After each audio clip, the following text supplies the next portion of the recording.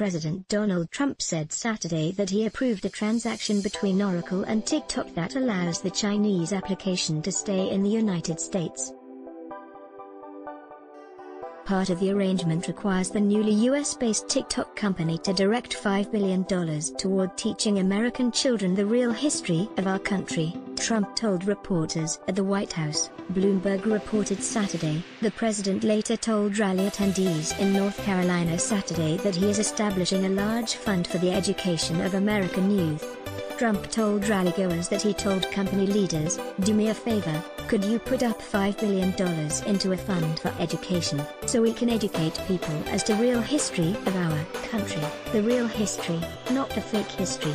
Related, TikTok could become a powerful propaganda tool if it stays with China, experts warn. The president criticized the 1619 project during a speech Thursday, the project the New York Times developed that redefines the US's origins as starting from the date slaves first arrived in the country. Historians lambasted the project's conclusions, with Brown University professor Gordon Wood calling it wrong in so many ways during a 2019 interview. Flags of China and US.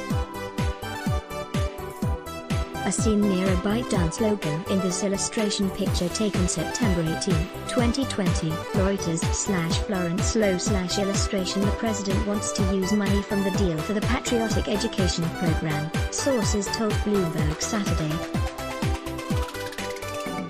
TikTok will use the proceeds from a public listing next year for the $5 billion grant, the report noted, citing sources familiar with the matter. The app's Chinese parent company, ByteDance, first heard about the education fund from news reports, a company spokeswoman told Bloomberg.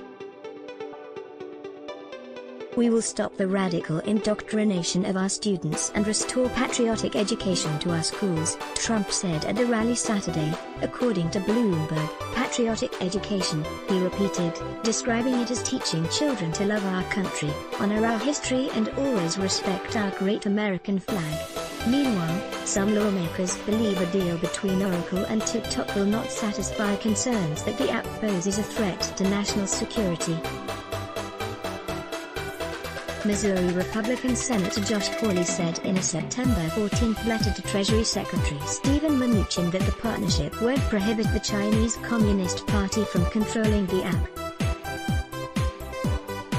An ongoing partnership that allows for anything other than the full emancipation of the TikTok software from potential Chinese Communist Party control is completely unacceptable, and flatly inconsistent with the president's executive order of August 6, Hawley wrote after suggesting the app might have to undergo a ban if ByteDance does not find a buyer. Many lawmakers and American officials believe the app is a threat to national security through its collection of user data. Trump signed a pair of executive orders August 6 prohibiting individuals from communicating with ByteDance after 45 days. The orders barred any transaction by any person, or with respect to any property, subject to the jurisdiction of the United States, with ByteDance and Tencent Holdings, the parent company of WeChat. Content created by the Daily Caller News Foundation is available without charge to any eligible news publisher that can provide a large audience. For licensing opportunities of our original content, please contact licensing at dailycalornewsfoundation.org. Let's block ads. Why? Show your love for him. Click the link in description. Thanks for watching.